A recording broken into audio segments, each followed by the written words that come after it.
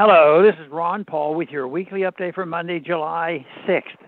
It's Saigon in Afghanistan. The end of the 20-year U.S. war on Afghanistan was predictable. No one has conquered Afghanistan, and Washington was as foolish as Moscow in the 1970s for trying. Now, U.S. troops are rushing out of the country as fast as they can, having just evacuated the symbol of the U.S. occupation of Afghanistan, Bagram Air Base. While perhaps not as dramatic as the fall of Saigon in 1975, where the U.S. military helicopter scrambled to evacuate personnel from the roof of the U.S. Embassy, the lesson remains the same and remains unlearned. Attempting to occupy, control, and remake a foreign country into Washington's image of the United States will never work. This is true no matter how much money is spent and how many lives are snuffed out. In Afghanistan, no sooner are U.S. troops vacated an area than Taliban fighters swoop in and take over. The Afghan army seems to be more or less melting away. This weekend, the Taliban took control of a key district in Kandahar province as Afghan soldiers disappeared after some fighting.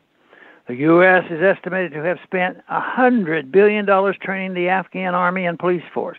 The real number is likely several times higher. For all that money and 20 years of training, the Afghan army cannot do its job.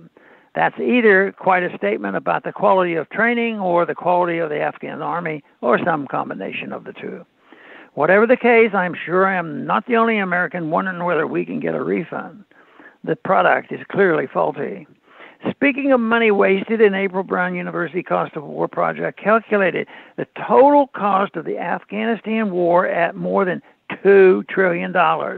That means millions of Americans have been made poorer for a predictably failed project. It also means that thousands of well-connected contractors and companies that lurk around the U.S. Capitol Beltway pushing war have become much, much richer. That's U.S. foreign policy in a nutshell. Taking money from the middle-class Americans and transferring it to the elites of the U.S. military and foreign policy establishment. It's welfare for the rich. Meanwhile, the Cost of War project also estimated that the war took more than 250,000 lives. The Biden administration may believe it is saving face by installing a military command of nearly 1,000 troops inside the embassy at Kabul. But this is foolish and dangerous. Such a move establishes the U.S. Embassy as a legitimate military target rather than a diplomatic outpost. For the Taliban or any other fighters, it paints a target on the embassy. Has anyone at the Pentagon or the State Department thought this through? Plans to occupy the airport in Kabul are also unlikely to work. Does anyone think that having come this far, the emboldened and victorious Taliban are going to sit by as U.S. or allied military occupy the Kabul airport?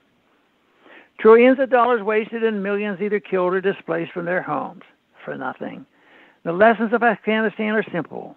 Bring all U.S. troops home, defend the United States as necessary, and leave the rest of the world to its own business. We've tried it the other way, and it clearly doesn't work. Thanks for listening.